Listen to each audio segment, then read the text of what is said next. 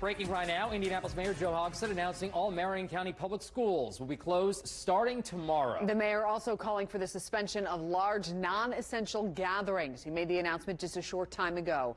News 8's Sierra Hignite was at the press conference. Sierra, this is all to protect and prevent the spreading of this virus.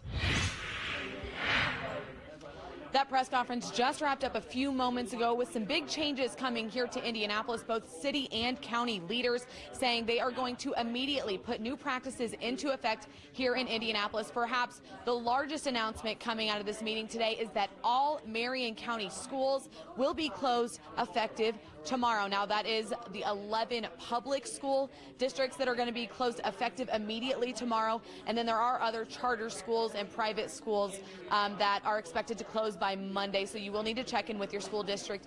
But county health officials saying they recommend all schools in Marion County close effective immediately. Now, a big question with that is, what about meals that students rely on? Now, the city says they are planning to implement resources from the Parks Department to figure out how they're going to get kids those meals. Now, IPS says they do have a plan to get students in the IPS school system meals tomorrow. However, they are developing a larger plan for the rest of those school districts in order for students to get meals during this closure. Now, they are recommending that schools stay closed through spring break and through April 5th. That means they would resume class on April 6th. In addition, they're going with the governor's recommendation for all non-essential gatherings of 250 people or more to hold off for the next 30 days. Now, the mayor said he's prepared to extend that if it's necessary, but he said they're going to continue to monitor that situation.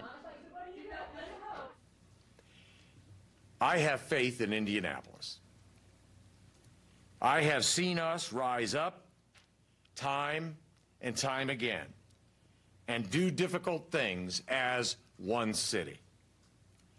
These things won't be easy, and there are, unfortunately, more difficult days ahead. But I am confident that we are up to the challenge. Now, the changes with how they're going to treat COVID-19 are also impacting IMPD. The city recommending that they do not arrest people that are making non-violent crimes. Rather, instead, they're going to be giving them a summons, and that's in order to keep as few people in the jail system as possible. The mayor saying only putting people in jail who deserve to be in jail. Now, that's going to take effective immediately as well. Now, right now, we do have 2 confirmed cases in Marion County. Now, as more test kits start to come in and we're able to test more people, that number could continue to grow. We're going to continue this coverage. You can see that full press conference right now on our website.